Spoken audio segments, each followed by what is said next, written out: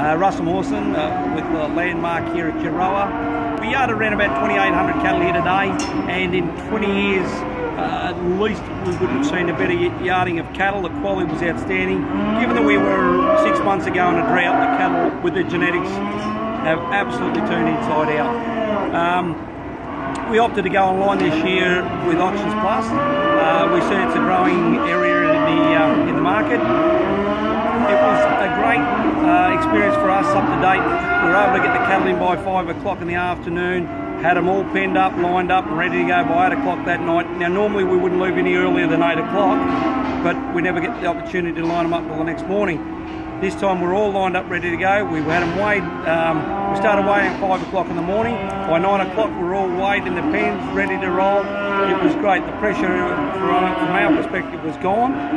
Given that we're in a world market and where the media is live right around the world, this gave Euroa a live market right around the country, so that the buyers that are logged in, and yesterday there was about 1,400 looked at it, by today there was 2,800 and 2,900 logged in and had a look at it.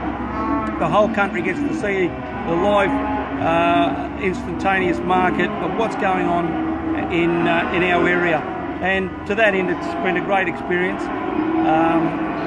We think it's a part of the future to come. So yeah, the result of the market was very, very good and sound, and I think it was, you could say, buyers from as far as Gippsland, and a number of them all went home with cattle.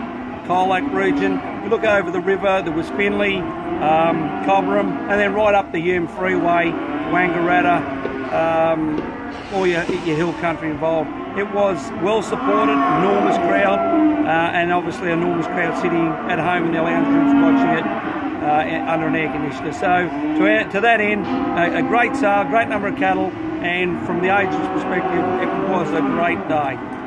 That's about what we need to tell you.